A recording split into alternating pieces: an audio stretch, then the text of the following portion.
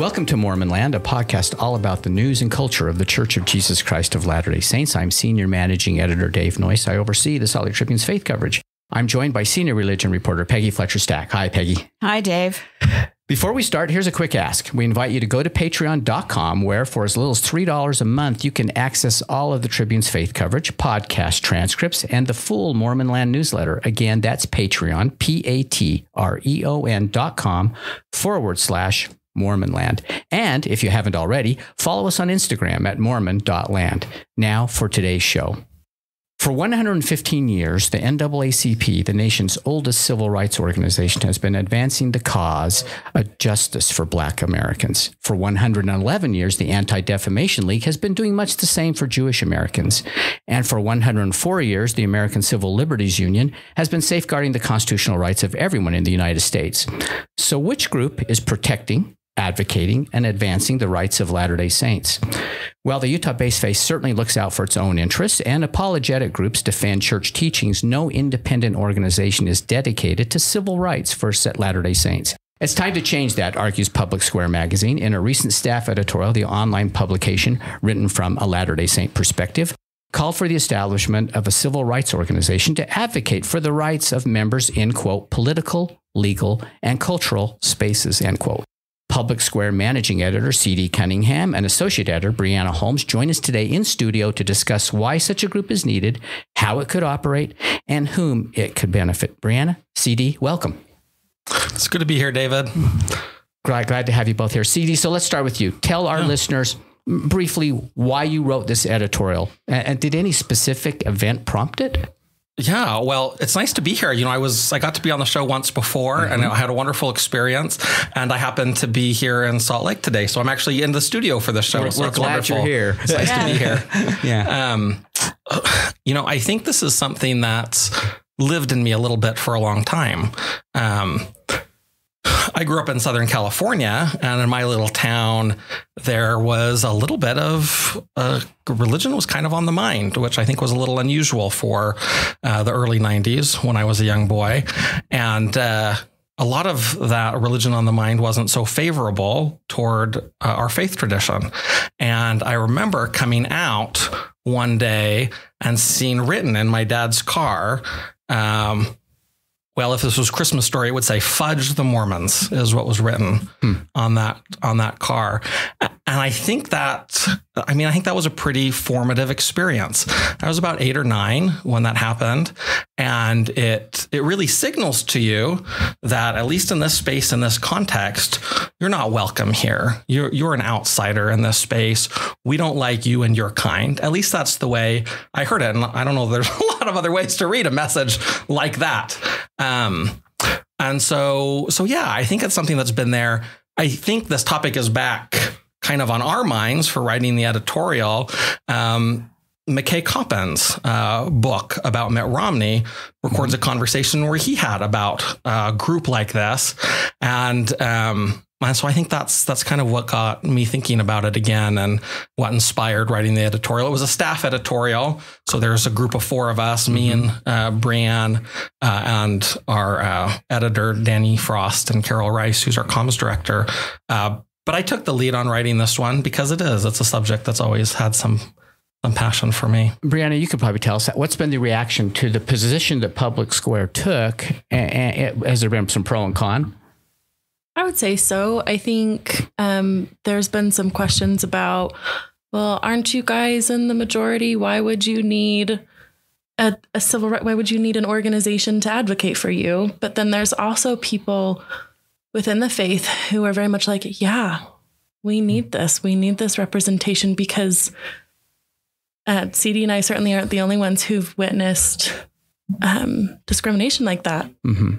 And I suppose that when you're saying the majority, it could be different in different parts of the country, of course. Indeed. Yeah. You know, when Utah is different than Southern California, certainly different than, say, Connecticut or whatever. Yeah. So what kind of other religious organizations like this do you look to as a role model? I think, you had brought up some fantastic organizations in your introduction, some of the most well-known ones.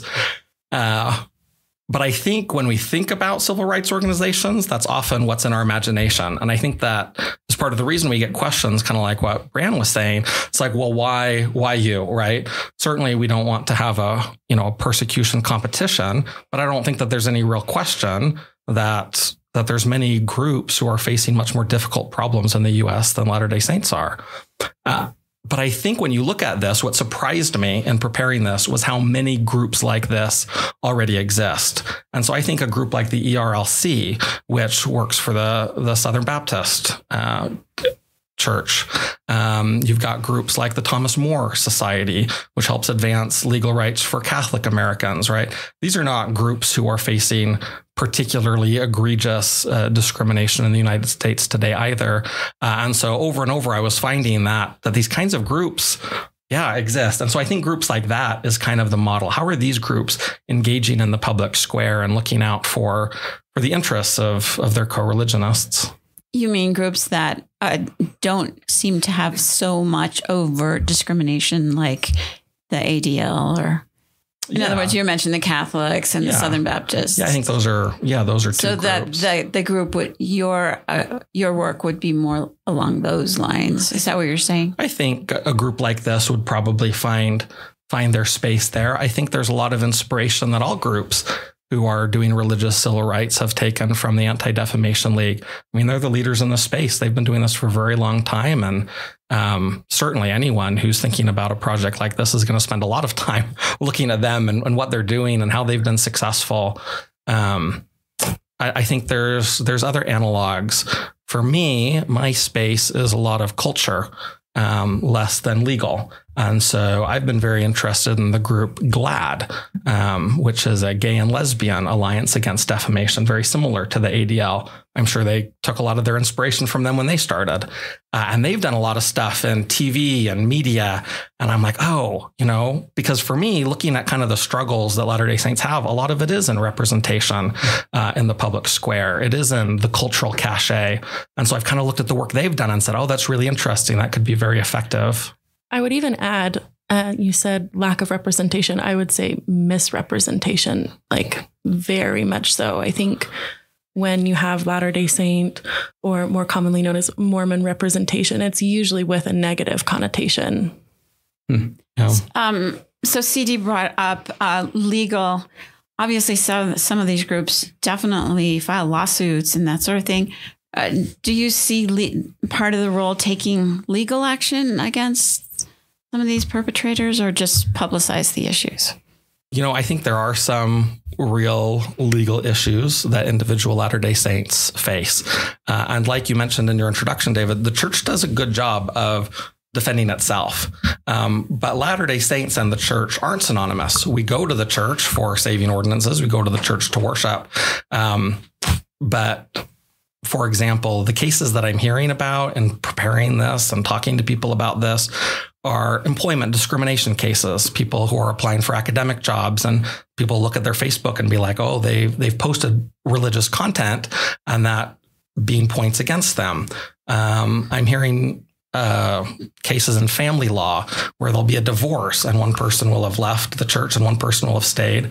And the judge in that case will have discriminatory feelings against Latter-day Saints. And so they'll award custody primarily because they think the children will be better off there because in their estimation, the church is a bad influence.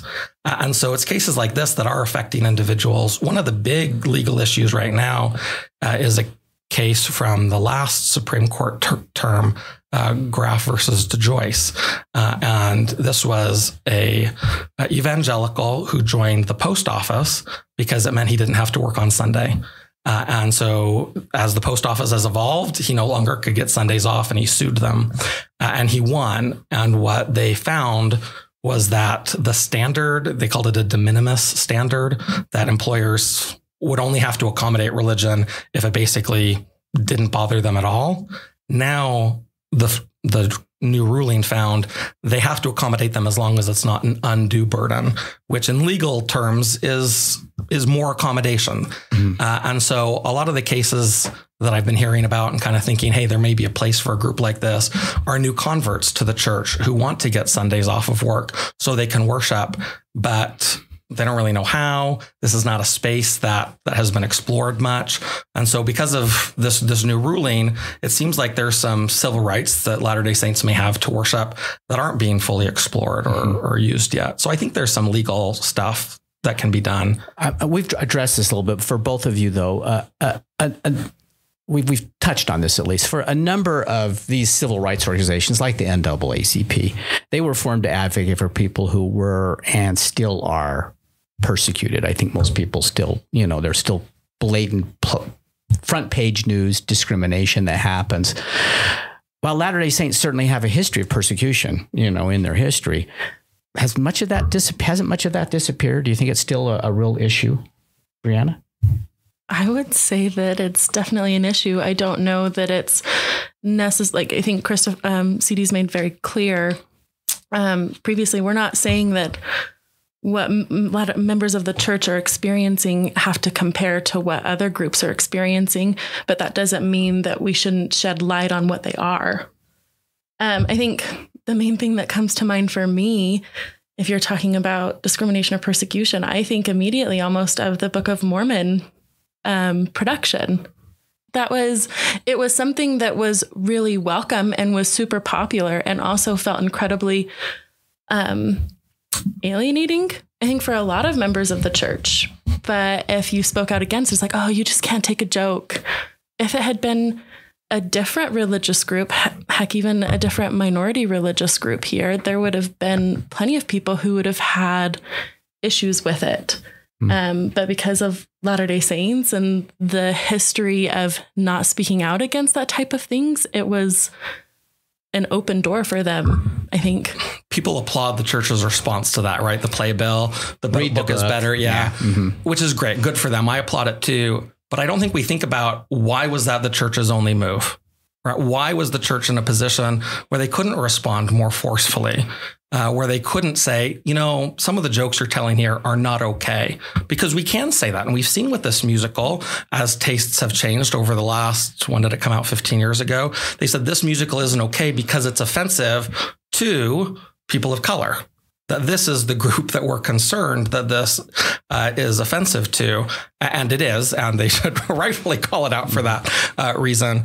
But it's interesting that for the church, they didn't have a space where they could say that. I don't think the church has the cultural cachet to really speak up for itself on issues like that. Speaking of McKay Coppins, he wrote a brilliant piece in The Atlantic recently about his experience growing up as a Latter-day Saint. And he's the one who used that phrase quite a bit to say he just always felt like he was on the bottom of the ladder. And there was kind of this gnawing need for acceptance. And so I think part of the reason of having a group like this is just for there to be an entity out there that says, we've got your back. And I think that changes a lot of the ways that Latter-day Saints feel that they can interact with the society around them. So how could an organization like this, how could an organization have countered the Book of Mormon musical? I mean, would they have, or could they have? Like, can you give me an example of what an organization could do? I think that if you are concerned about a group out there, you are less likely to step on some things, right? If someone says something that's offensive, there are groups that will come in and we'll talk to them, and you'll see it in their press releases later. So-and-so met with such and such civil rights group from such and such group that they offended, and now they've learned a little better. And that's kind of part of the public reckoning that we often have with public figures, is to say they've met with people who care about the feelings of these people and making sure you understand them and their concerns well. What would have happened with this musical? I don't know. I don't know if a group like this would have prevented a musical like this. I don't know if a group like this could have had, a protest that would have been covered by the New York Times. I don't know if it would have totally petered out and the popularity of the music would have, rolled right over it. All of those are certainly possible. I think what immediately comes to mind for me is, outside of Utah, outside of, where a lot of Latter-day Saints kind of congregate, there's not a ton of familiarity with the faith. And so for a lot of people outside of our religion, this was like a first exposure.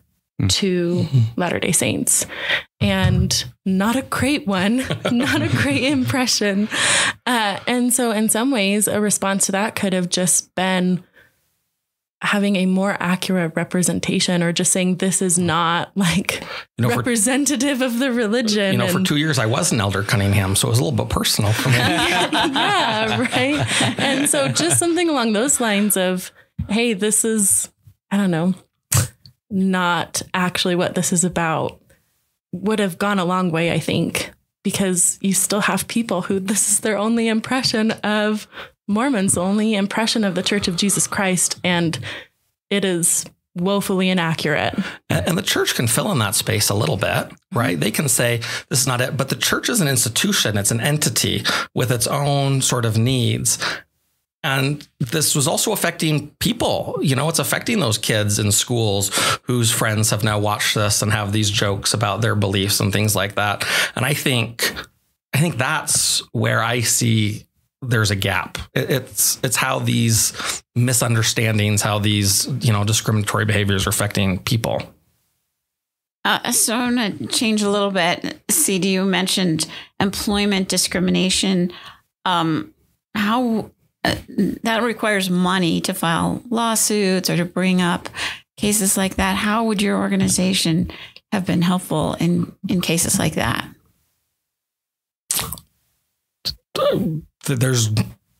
I don't know, right? This is kind of a call out to the world to say there seems like there's something needed here. There's lots of wonderful social entrepreneurs. I had the chance to be a social entrepreneur in starting this project. It's still something that interests me, but I think there's lots of different people who are feeling the need for a group like this right now and feel like it might be the right time. And I think there's lots of different models that could be used in creating it in terms of funding. Funding has never been a part of social entrepreneurship that I've been particularly interested in. Fundraising is not my favorite thing. My condolences to you guys that it's now part of. I don't know how much you guys need to do it yourselves. Luckily, that's not what we have to do that much either. But filing lawsuits is costly. It is expensive. Absolutely is. Yeah. And I think a group like this would probably want to start by filing amicus briefs, where you're able to put in friends of the court arguments. These are things that, established lawyers can write pretty quickly, but they can also establish a sense of, hey, these are the things that matter to us. You start to build friendships. You write them for other groups who are in similar positions and start to build kind of interfaith coalitions. And a lot of groups like that are out there. And I don't know that we ended up talking about this in the editorial, but I feel like there's lots of friends out there who would welcome Latter-day Saints specific civil rights group to enter their space and to speak up, not just for themselves, but as we speak up for ourselves, to speak up for them and where our things meet. Some of those shared values, I think, has been something that we've noticed, just wanting to create bridges in that. Yeah. So, you note, I believe, in the piece, maybe for both of you, the persecution that we've been taught, or these kind of, doesn't have to be a requirement for such a group. So how else could a group like this benefit Latter-day Saints?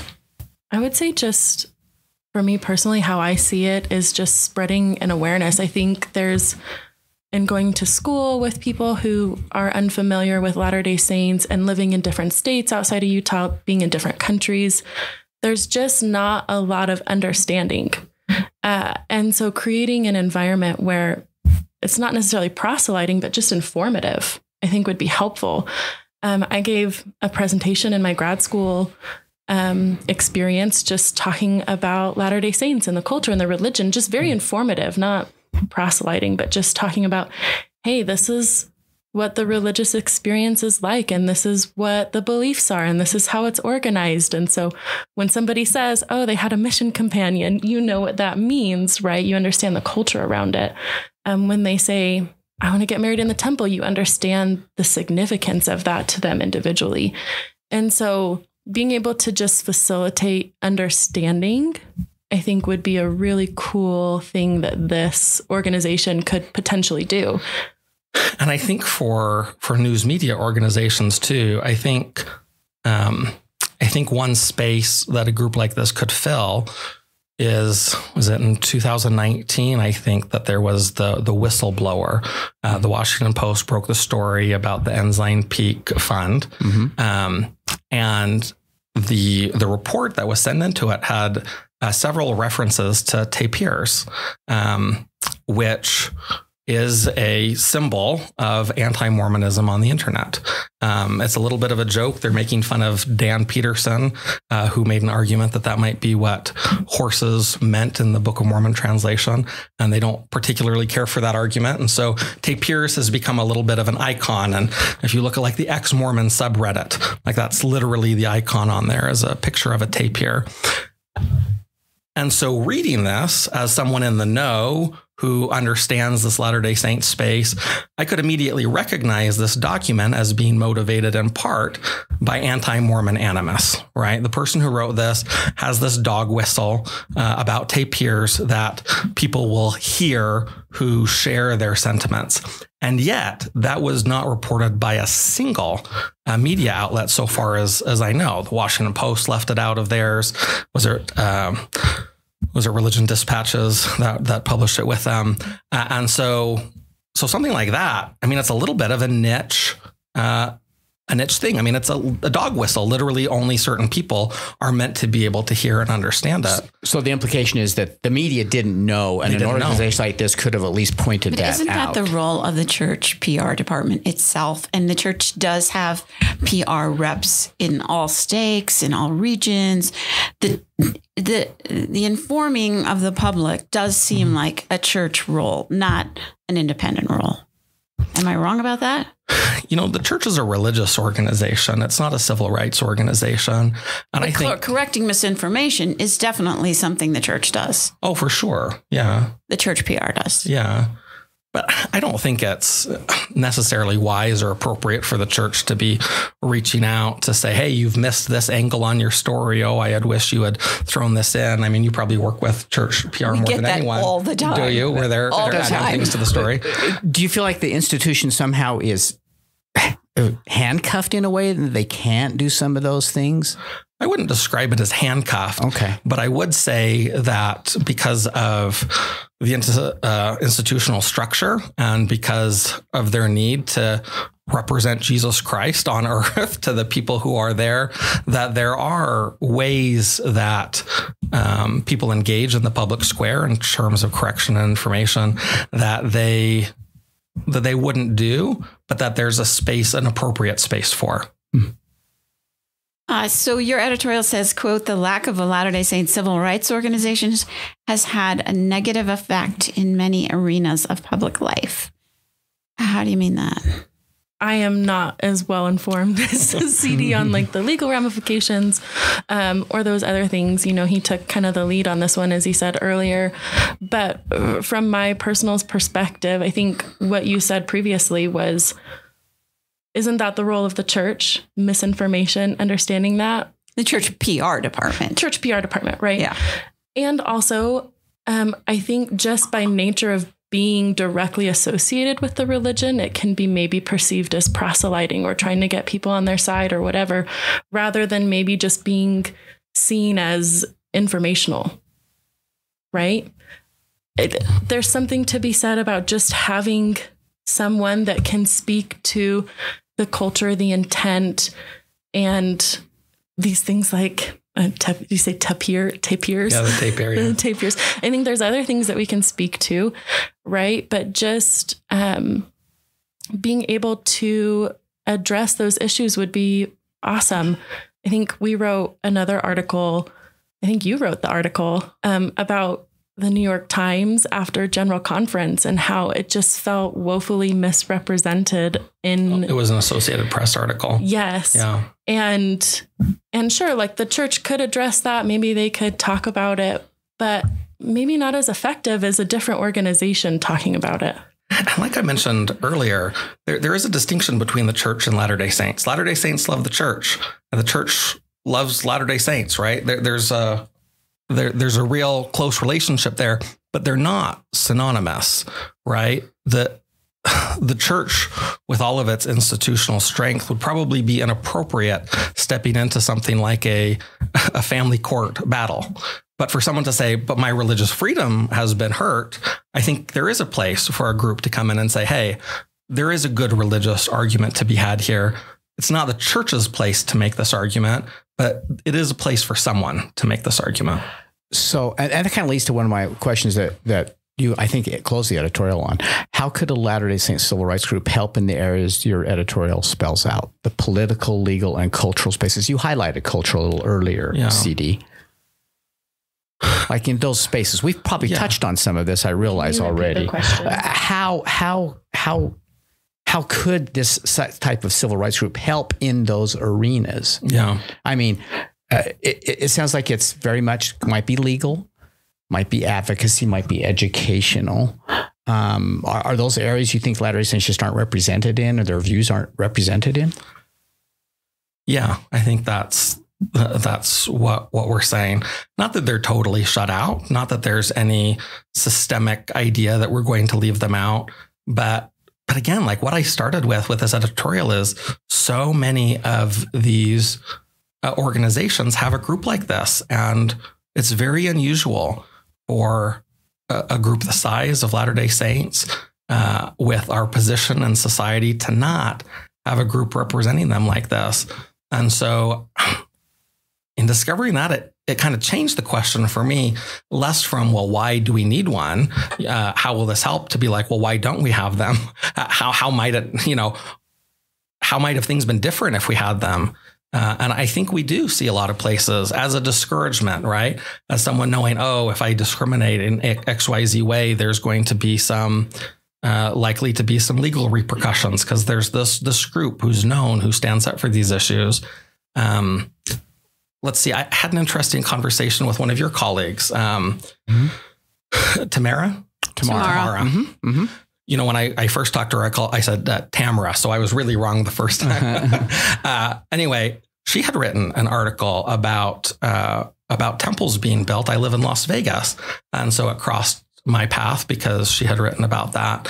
And the main source on her story complained about being called a bigot by Latter-day Saints online, and I guess from Vegas. And I was a little surprised that she had not asked her about the petition that was opposing the temple, because the petition had a list of reasons for signing. And among the reasons for signing were things like go back to Utah, or keep your religion out of our city, or we don't want your cult here. And repeatedly, she was asked to denounce these words on this petition, and she declined over and over and over again. And now she's doing this interview saying, why is anyone calling me a bigot? And I'm like, well, I wonder why. And we missed that angle. Now, I'm just a guy who, editorialist, so I could reach out to her and say, hey, I think you missed an angle here that might have been juicier. But I think an organization that's more focused on that could do good work with journalists and pointing them to some of these issues where Latter-day Saints do struggle. Right now, when we look at media coverage, the church and consequently Latter-day Saints are usually seen as in a position of power. And certainly that's sometimes true. I mean, that's kind of the whole raison d'etre of the Tribune, is treating the church as a place of power and holding that power to account. But especially across the country, it's just not that way in a lot of places. And so I think we do miss those angles. So let's talk for a second about funding. We raised that. Do you worry that seeking funding for a group like this could turn it into be more politicized? That seems like a question for someone seeking funding for a group like this. That's the nice thing about writing editorials. I don't know that I need to think about the specifics. I think there's lots of mistakes that could be made in creating a group like this. And I think anyone who tries to undertake it is going to need to be very careful of avoiding those mistakes. And I think... definitely some of the other groups are perceived in a political way. Yeah, I mean, certainly. Definitely. It's not a death knell. I mean, but I think it can become too political. there's a lot of people in the religious freedom space who are able to rise a little bit above that. You were asking earlier about inspirations, and they're not a demographic specific one, so I didn't bring them up. But the Beckett Foundation has been one that I've really spent a lot of time looking at. And they do, as politicized as religious freedom has become, they kind of rise above that, and they're not seen as necessarily right or left. And I think they've been a good model of how to avoid something like that. A final question for both of you. What would you tell opponents, and there are some, of founding such a group for Latter-day Saints? What would you tell them? What would you counter to them? Brianna, do you want to start? I think it would depend on what specifically they're wanting to counter. If it's the need for it, I think CD and I have talked at length about a need for it. If it's the potential politicization of it, that's another argument. I mean, I think what we're really getting at is wanting an organization that can reflect the values of the gospel of Jesus Christ in a more public sphere, in a way that helps with representation and helps facilitate positive discourse around issues such as we've talked about throughout this podcast. CD? So in Myanmar, they have a Buddhist nationalist government right now, and the Rohingya Muslim population there is dealing with some struggles. And I imagine someone across the border in Bangladesh, where they have a strong Muslim majority, and there is a persecuted Buddhist minority in the Chittagong area there, saying, why would you need a group protecting the civil rights of the Rohingya Muslims? They're in charge in Bangladesh, where they're speaking from. And I think when I hear the concerns of people who are concerned that a group like this might further hurt people who feel like they've been hurt by the church, that's largely the perspective they're coming from. They're coming from the perspective where they are feeling alienated, and they are looking at other people who are feeling alienated and say, well, you shouldn't, because where I am at, people like you are doing just fine. And that's where I'm seeing a lot of the concern, a lot of the pushback coming from. And so I think stories like that example are the way to respond to that. After being in Southern California, I lived in Texas for 20 years. It was a wonderful time, but opinions about my faith in Texas were very different than they are across the street at Temple Square. And it's not unusual to get a sideways glance, and you're lucky if that's the worst you ever get. So I think when we talk about a national civil rights organization for Latter-day Saints, it's just important to put it in that broader perspective.